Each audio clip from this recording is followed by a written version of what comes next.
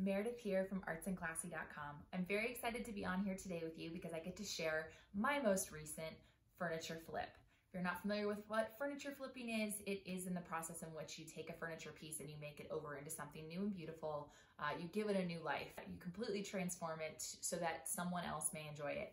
I like to add a lot of creative touches to the pieces that I create or the pieces that I flip. And I'm excited to share with you how I decided to take this very plain, kind of semi-boring side table nightstand. It could serve multiple purposes to something that actually has a pop of glam, but it also has like that rustic farmhouse elegance that I know a lot of us love and enjoy. So stay tuned for the transformation. I'm gonna walk you through the whole process and you can see how I turn this table from bleh to glam. Enjoy.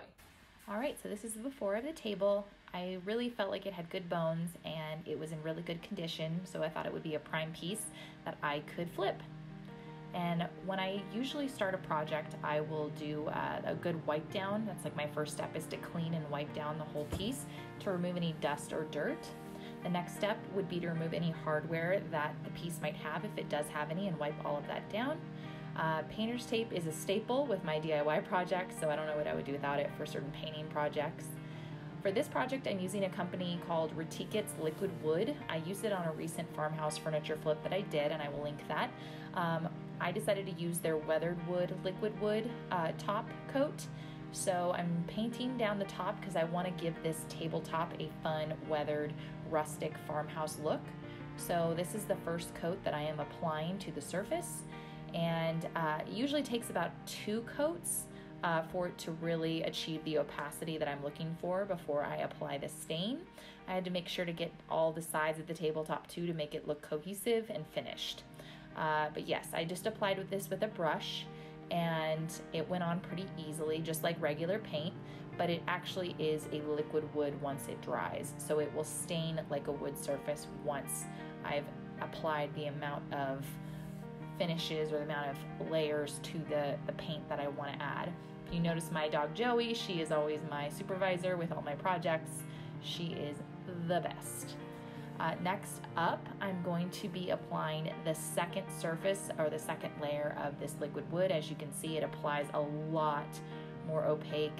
You don't see any of the wood grain underneath from the original finish, and it applies pretty quickly and then it dries within a couple of hours.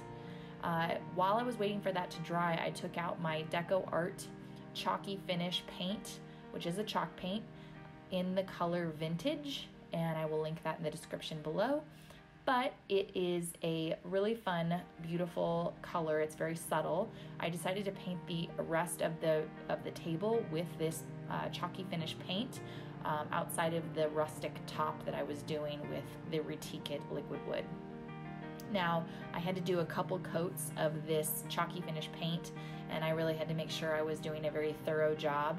I didn't paint the underside of this table, but I did paint make sure to flip the table over to make sure I was getting every little nook and cranny, just because there's so much detail on this piece that I wanted to make sure I got everything and I didn't miss anything. So I went in with a small artist brush to help, achieve the little detailed areas that maybe were missed when the piece was flipped right side up. This just took a couple minutes. It took a couple coats. It dries really fast, but I really think it makes all the difference with how this piece ends up looking, especially when I go to sell it afterwards.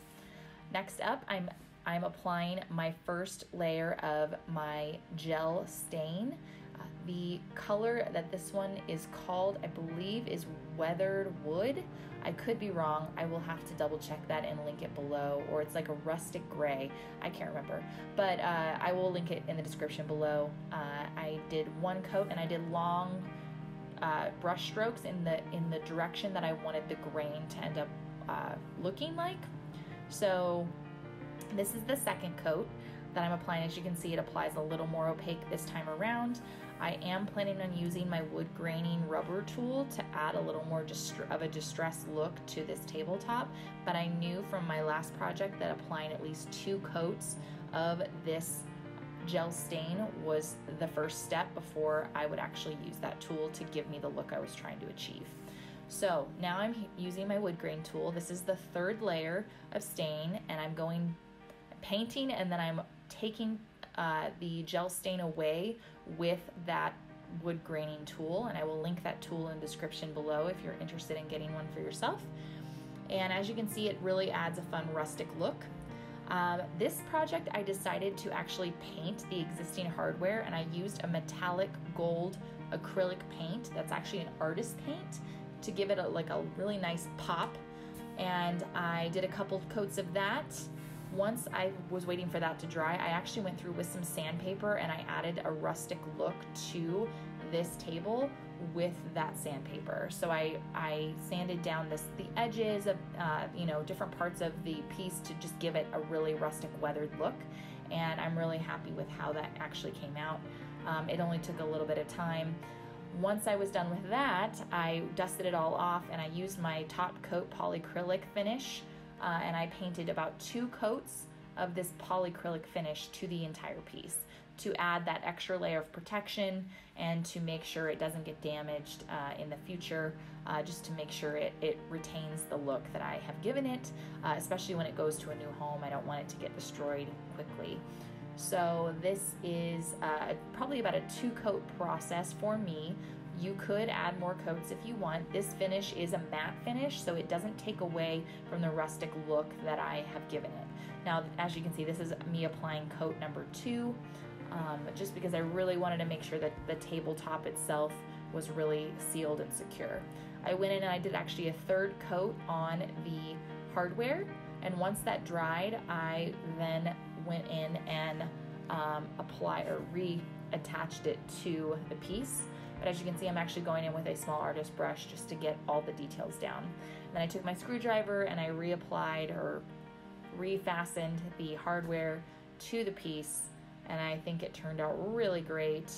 I did go into the little drawer for this piece and I added another coat of paint just to make sure I got every little detail of this piece. I didn't want to leave any piece or part of this piece unfinished. So once I applied the hardware, I actually noticed a couple little details that needed to just be fixed.